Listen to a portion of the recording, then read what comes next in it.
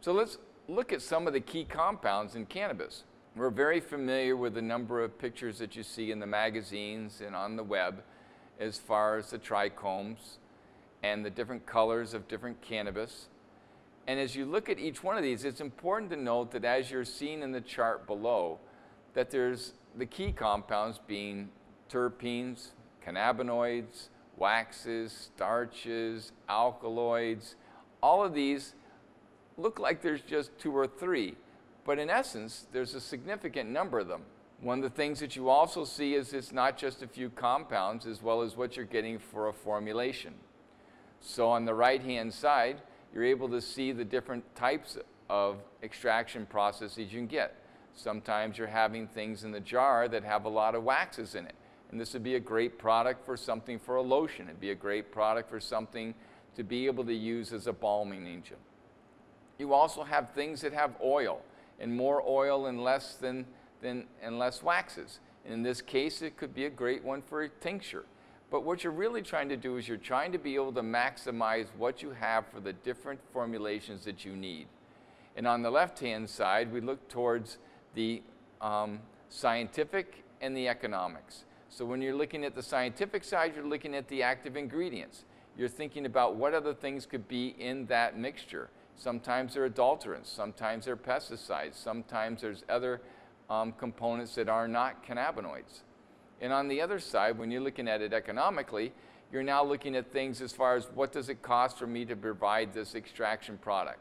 What are the different costs for the investment? What are the different costs for capital? What are the different costs for the running costs, for the money to buy, as well as human resources?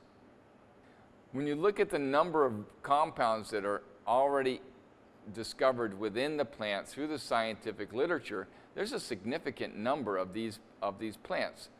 When you also go back through and you realize that the original part of what you were looking for in cannabis was pharmacognosy, ethnobotany, dietary supplements with a focus on the chemistry and the medicine. Each one of these, as you go to a store and you were to see a number of the components that are out there, whether it's black cohosh or echinacea or the omega-3, omega-6s and fish oil, all of these are still dietary supplements.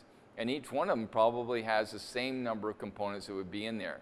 We're focused on the cannabis plant, and when you're focused on the cannabis plant, you also realize the number of isomers that there are. You will typically hear people talk about cannabidiol, and that's CBD. But within CBD, you have a number of isomers of the same exact compound. And what we're going to look at is we're going to look at how do I actually set up an extraction process that allows me to have the formulation ingredients that I want.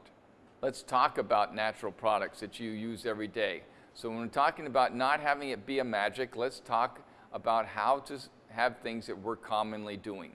One of the things that we commonly do is we make coffee. Coffee is a natural product. Coffee is something that we get the flavors and we get the caffeine, we have the other components. And there's a number of ways to make coffee, whether you're making a cold brew or you're making a hot brew. Each one of those processes is different. So we know that with a hot brew, we're able to make coffee in 5 or 10 minutes. And with a cold brew, it can be 10 to 12 hours. So each one of those is now a different process. When you're doing the cold brew, you'll have about 1,000 compounds. When you have a hot brew, you'll probably have 1,500 to 1,800 compounds that you're extracting into that coffee.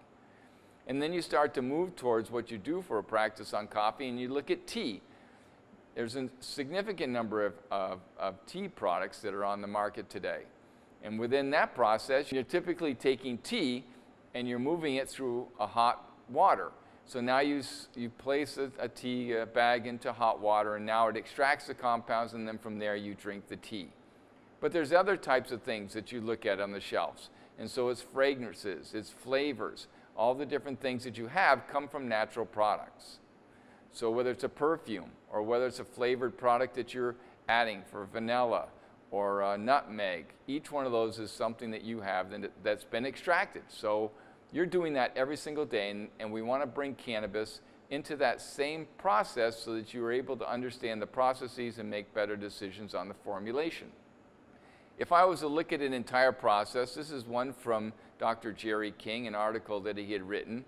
And through that process, you can see he's divided it up into a blue, a green, a yellow, and different processes that happen along the way, all the way from the original plant to grinding it, to having a certain grind size to be able to do an extraction, to be able to do pre-processing if you were doing decarboxylation, for example, and we'll cover those parts, as well as afterwards being able to do what's called winterization, to be able to pull out some of the waxes as appropriate depending on the type of extraction process that you used. Each one of these is we're going to go through, and it's a process that's well defined.